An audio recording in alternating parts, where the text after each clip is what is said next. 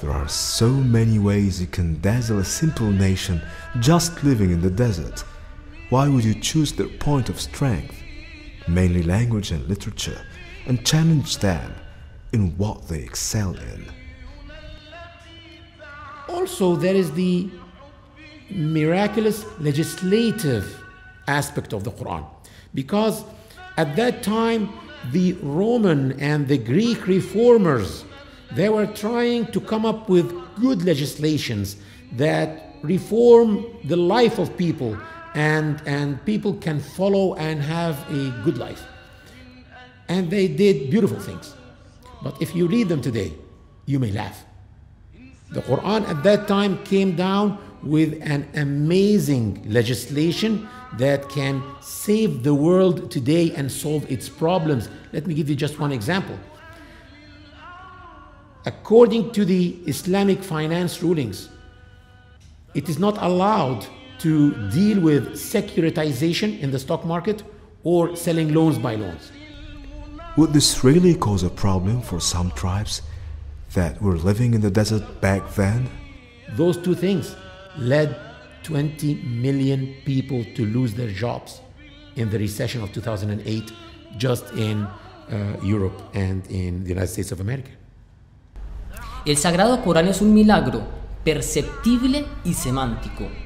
Los profetas anteriores a profeta Muhammad, la paz y las bendiciones sean con él, recibieron por parte de Dios milagros perceptibles, es decir, tangibles por los sentidos, que sirvieron de pruebas para su profecía. Por ejemplo, como vemos el milagro de la vara de Moisés, el milagro de Abraham rescatado del fuego, los milagros de la curación de los leprosos y la resurrección de los muertos por la parte del profeta Jesús, hijo de María. La paz y las bendiciones de Dios sean con todos ellos. Estos milagros fueron permitidos por Dios. El profeta Muhammad, la paz y las bendiciones de Dios sean con él, también recibió este tipo de milagros perceptibles. Entre ellos están la división de la luna, la multiplicación de la comida y el agua que brotó de sus dedos para dar de comer y beber a sus compañeros, así como la capacidad de hablar con las piedras, los animales y los árboles.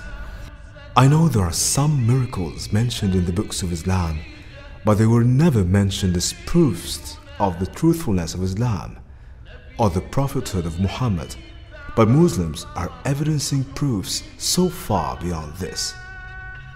A book. Es por ello que el Sagrado Corán es también un milagro semántico, que se reflexiona con el intelecto y permanece aún después de la vida de Muhammad, la paz y las bendiciones de Dios sean con él.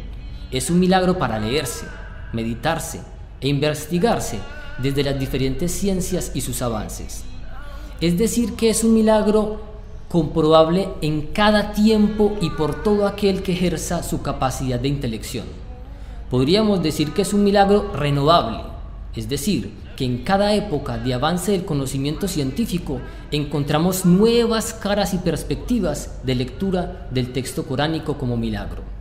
Logically, this sounds convincing, but scientifically, I need more evidence concerning these scientific facts that you claim they were mentioned in the Quran. If it was really revealed from God, it should be so clear and certain. We only need absolute and decisive scientific facts. We cannot only base our decision on guessing or coincidence.